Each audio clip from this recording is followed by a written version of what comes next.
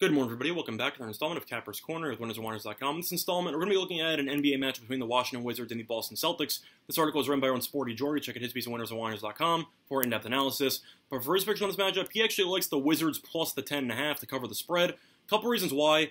Main reason is because of the fact that the Celtics have absolutely nothing to play for, and they should be very incentivized to rest all of their key players.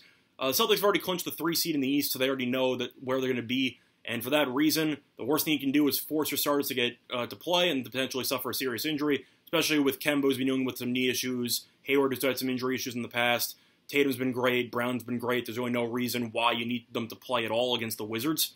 So he simply thinks that the Wizards, even though they have gone winless so far in the bubble, he simply thinks that 10.5 is a bit too many points for the Celtics to be laying when there's a decent chance that none of their starters are going to be playing in this game.